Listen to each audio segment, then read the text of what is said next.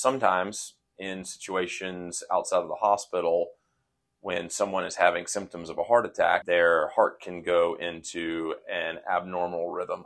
And that abnormal rhythm can cause them to pass out and their blood pressure to drop. And in that situation, you potentially would need to perform CPR on these patients. What we're trying to do with CPR is, in effect, mimic the heartbeat and moving blood through that has oxygen in it to make sure that we maintain oxygenation of the brain.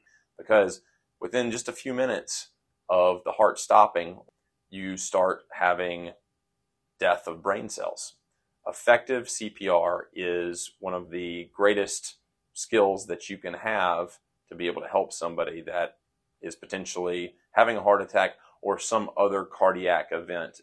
Hands-only CPR, meaning not giving rescue breaths, is incredibly effective because of the oxygen that is still left in the blood, even though the patient may not be breathing.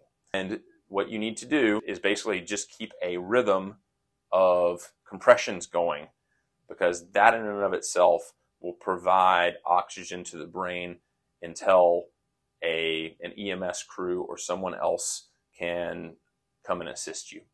Hands-only CPR is just that. It's only providing compressions. That's something that you can learn by going to a CPR class that's either put on by the American College of Cardiology or by the American Red Cross.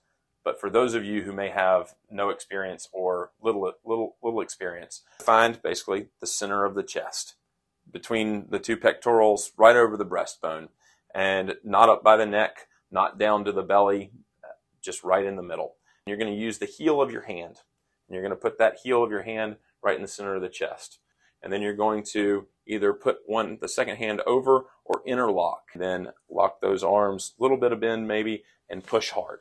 I still use something that I was taught long ago, which is the old Bee Gees song, Staying Alive. That cadence to that song will keep you going at about 100 compressions per minute.